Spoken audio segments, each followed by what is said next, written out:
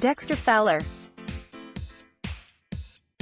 Louis Cardinals rounds the bases after hitting a walk-off two-run home run as Javier Baez. Louis, Missouri.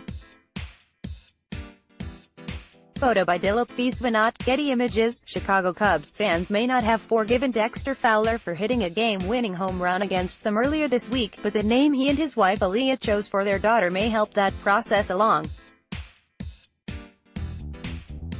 On Thursday, the Fowlers revealed that their daughter, who will be born this summer, will be named Ivy nor Fowler.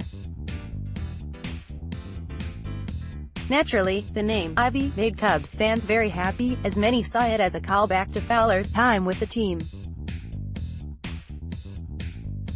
His wife, however, debunked those thoughts shortly after announcing the baby's name. PSA at Cubs fans: despite your excitement, the name Ivy has nothing to do with Wrigley.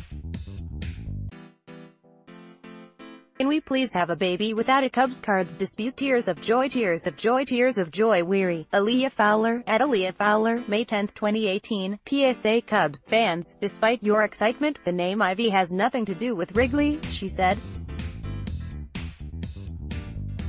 Can we please have a baby without a Cubs cards dispute? As Mrs. Fowler surely knows, there is no such thing as a name that can avoid such controversies on social media, but we'll be sure to congratulate the family on their big news just the same.